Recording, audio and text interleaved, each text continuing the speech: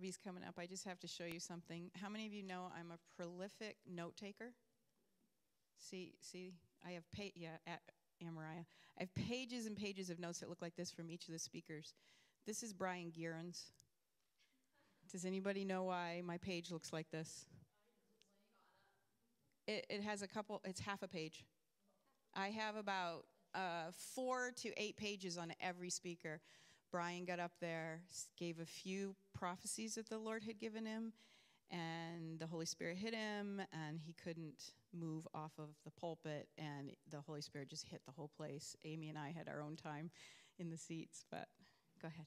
Yeah, I actually watched Brian Guerin's thing back, and it was literally exactly 10 minutes from the time he actually got the mic to the time where he couldn't talk anymore.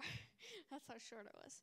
So this is the Jesus 19 recap, and I wanted to play this for you guys, just so you guys could get a glimpse of what we were in. Oh, guys, I used to say no to so many things because of my religion. Now I say no for love. Now I say no. Now I say I can't hear that because it hurts my Jesus. And now I say I can't watch that because it hurts my Jesus. I've had many times in my life where I feel my heart is getting hard towards the Lord and life is crowding me in and there's so many things going on. And all of a sudden, from the inside, a love begins to burst up and say, no, I will go be with you.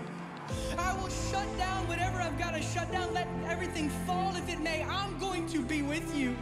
And I don't care if stuff falls through the cracks or people don't like me. I will be with you, my God. I will set it out. I'll block it out. I will make room for you.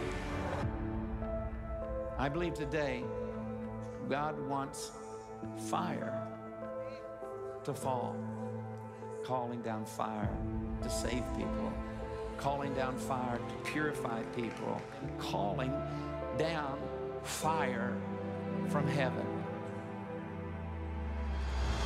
The moment is now, and God is looking for a people upon whom he can put his spirit, a people who will go, they will preach, they will give, they will lay down their lives. We give the devil too much credit. The devil's got no clue what God's about to do in your life. He has to be everything. He wants all of your heart. He doesn't want just a little bit of your heart. He wants all of it. He purchased you in his blood. The Lord dwells there. The Lord's looking for habitations. The Lord's looking for those that will pay attention to him. But the devil has sold the church a lie, that you need to apologize to the world for the good news that you have. No, you don't. You need to turn up the volume. There is nothing else worth living for. The lion, the lamb, the shepherd, our wisdom, grace, fire, the dove, the king, the sufferer, the savior. Jesus is front and center. And you no longer are.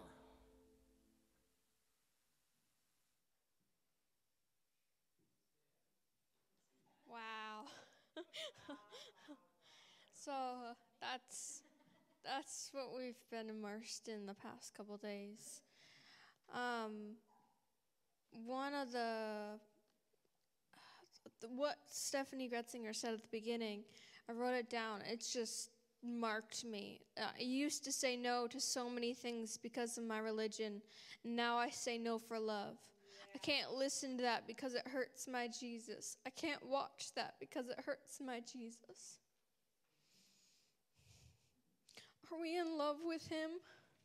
Are we saying no to stuff? Are we even saying no to stuff? But if we are saying no to stuff, are we saying it because of our religion? Are we saying it because we are in love with him, because we'd rather be with him? I realized, like Amy, a couple weeks before I went to this, that my heart had become numb to the things of God, that I was so used to it that I hadn't cried, and I was like, God, you need to help me. You need to tenderize my heart once again, and that's what he did during this conference.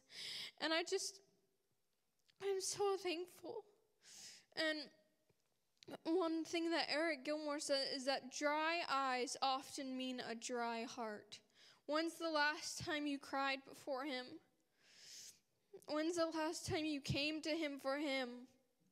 Sometimes we are more obsessed with trying to fix our problems than beholding Jesus, when he's the only one that can fix them anyway. Plus, what honor it is to, when we are suffering, to worship him in the midst of it. We will never get that opportunity again. When we are in the midst of our problems and we choose to worship him, that is the greatest honor, because in heaven there is no more suffering. There is no more tears. So the worship we give now, the sacrifice of worship, is a once-in-a-lifetime opportunity. A lot of times we are busy trying to fix our family, our anxiety, or our finances. And he's looking at us saying, come to me, behold me. I will solve all your problems. Just behold me. He's looking at us, and he's watching us go through our days, and he's like, are they going to remember me today? Are they going to look at me today? Are they going to spend time with me today? He's looking at us. He's just peering at us, like saying, come be with me. And we say, God, can you do this for me? And he's like, yes, but come be with me. His power, hold on, let me see if I can get this. The power reveals what God does, but the presence reveals who he is. A lot of times we just go after his gifts and what he can do for us and his power. And yes, that's what he does. But we need to go after his presence, because that reveals who he actually is. We need to know the King, our bridegroom. I realized that whatever has the most of your attention is what you're worshiping. I'm going to say that again. Whatever has the most of your attention is what you're worshiping. And it's not here, like in church, like, oh yeah, I'm focused on him, but it's when nobody's watching. What has your attention when nobody is watching? I realized that I was spending all my time doing meaningless stuff, whether it was on social media or just watching TV or just like wasting my day away. And I wasn't spending time with Jesus, which I was cheating on God.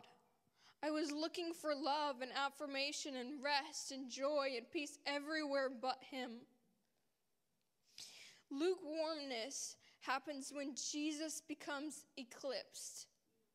I'm going to say that again. Lukewarmness is what happens when Jesus becomes eclipsed, when he's not front and center anymore, when you have other things that are better than spending time with God. And a lot of time we don't even realize that we're doing that. When he no longer has your attention, when you start to think that you can do it on your own, like, I got this, like, I'm doing pretty well, and then you start to forget about him because you're fine. And when we realize that we need Jesus even when we're doing well, like, he's so important, like, he's the one that gives you life. He died to save your soul. Even if he didn't answer another prayer again in your life, he died to save your soul. Like, don't you think he's worth our time? He's worth our attention and our love? The number one reason people don't want to marry Jesus is they don't want to forsake everything else. He needs to be priority. He needs to be our all.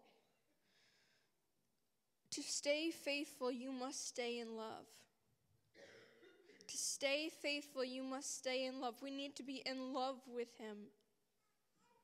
Otherwise, we'll start looking other places for love, other places for affirmation. We're looking to people, and people disappoint. And then we get hurt, and we say, God, why did you let this happen? And he's like, if you just behold me, if you just come to me. When we come to him, nothing has competition. We stop comparing ourselves with other people. We stop comparing our lives with other things, because he is priority. When all you have to do is ask. Like, I I ended up just saying, the beginning of falling in love with him again is just saying, God, help me to love you again. Like, that's the beginning. It's like, you don't have to automatically just, like, say, okay, I'm in love with you. It's like, God, help me to love you. And he will. And you don't have to do, it's not about works. It's not about doing everything perfectly.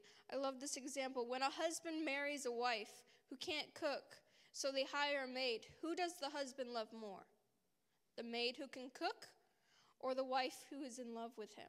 He's not after what we can do for him. He's after our hearts. He wants us to love him. She's going to play a video later of Daniel Kalenda that's stealing half of this. But it's amazing. And if you say, I don't know if I'm in love, then you probably aren't.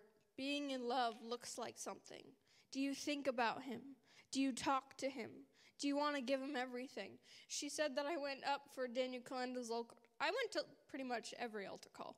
But just because when you're in love with him, you want to give him everything. Even though I've given him my life, I just found myself going up and being like, God, I want you to have everything. Do you cry when you hear about him? Is your heart moved when you read the scriptures? Do you talk about him? We can't help but talk about what we're passionate about. Whether it's movies, music, the latest trend, the mascara that we love. What are you talking about? What fills your mouth? Like when you're talking to people, when you're trying to make conversation, are you talking about him? Are you sharing him? Because when you're passionate about something, you will talk about it. Oh, I need to look up a scripture. I didn't write it down. 1 Peter. You guys can turn with me if you want or not. I'm going to read it anyway. 1 Peter 1. Ooh, I just turned to it. That's cool. I literally flipped over my Bible, and there it was. 1 Peter 1:18. Knowing that you were not redeemed with corruptible things, 1 Peter 1:17. And if you call on the Father, who without